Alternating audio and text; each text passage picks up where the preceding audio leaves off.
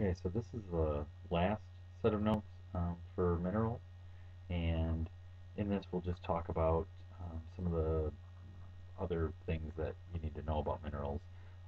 One of them is that we group these minerals by their properties and how they interact chemically with other minerals and other atoms out in the world, uh, and also how they're arranged, what chemicals or what atoms they make up, or what they make up, or what they're made up of, I should say. So, the most common minerals are silicon oxygen combinations. They're called the silicates. As you can see here, the silicates are composed of silicon and oxygen. Silicon, the chemical symbol Si, and oxygen O, they combine in what's called a tetrahedron, where you have a silicon atom in the center and you have four oxygen atoms around those. And this is by far one of the most common of the minerals, and these silicon silicon oxygen tetrahedrons, or they're called the tetrahedron because of the pyramid shape they make when they're bonding. They can form in sheets, they can form in chains, they can form um, clusters, and so all of these combinations of um, this tetrahedron make the the silicates the biggest of the chemical families or the mineral families.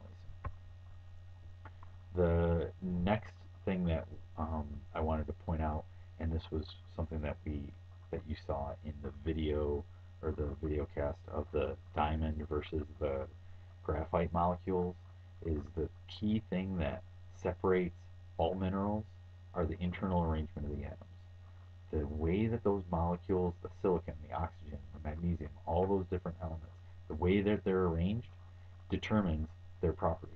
So if they cleave for a reason because their arrangement of atoms allows weak places within that mineral to break along flat planes.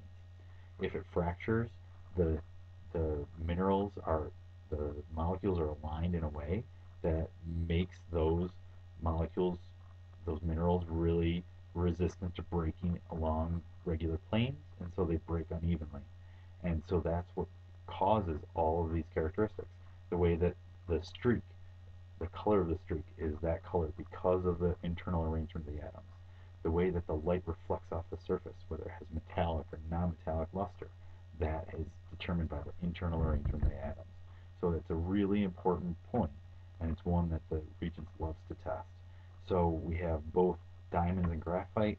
Both of these um, have different characteristics because, as you saw in that other video, the way diamonds are made. And if you haven't seen that video yet, you should go to the diamonds versus graphite video and see that. Um, the way that the diamond is arranged makes it so that it's very, very sturdy for all those molecules are all bonded to each other, and so there's no place of weakness, as opposed to graphite that has those layers of sheets of molecules. They're formed in sheets, and so when you use your pencil, those sheets are just breaking right off as you're drawing along your um, paper. So the paper is harder than the graphite, and so the graphite just sloughs off in those sheets. Um, Out of all of the known minerals, only a few are found almost everywhere. So the ones that are most common, there's about a dozen of those. Those are the ones that we're used to using or used to seeing, and they make up all the other rocks. And those are the ones that you'll see in the lab and the ones that are on the back of the reference table. So the ones on the back of the ESRT on page 16 are the most common minerals that we see almost everywhere, and that's why they want the New York State wants you to know those. Nearly all rocks are composed of one or more minerals. So rocks are made out of these building blocks, minerals are the building blocks of those rocks. And there are some exceptions, of course. Coal, which is made out of plant material, as we talked about, I think briefly at one point, we'll talk more about where coal comes from. And limestone. Limestone comes from marine organisms. So organisms that live in the ocean, corals, and shells, they produce calcite, and that calcite is put into the water, and then it settles out and forms limestone. So both of those two types of rocks are not made out of minerals because they're not naturally occurring. That's that. Um, Going back to the very first page of your notes, they were made by living things, so they're meaning they're inorganic. They were naturally occurring, but they're not inorganic. These were created by organic, living things, and so that's what makes them not made out of minerals.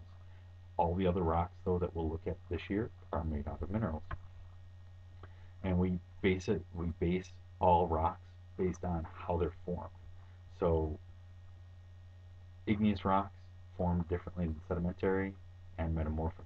And from eighth grade, you should remember these, that igneous rocks are formed from melting, solidifying magma. Sedimentary rocks are made from deposited material, buried, compacted, cemented together sediments. And metamorphic, we take any of the rock forms, we put them under extreme heat and pressure, and that changes the crystalline structure of those rocks, and that then becomes a metamorphic rock. And we'll have a lot of time to look at all three of these. We'll first start with igneous rocks probably, and then we'll move into um, sedimentary rocks when we talk about erosion deposition, and then we'll talk about metamorphic when we talk about more um, the plate dynamics and Earth's history. So those are the types of rocks, and they're all made out of minerals. I just introduced them here because we'll be talking about them in the next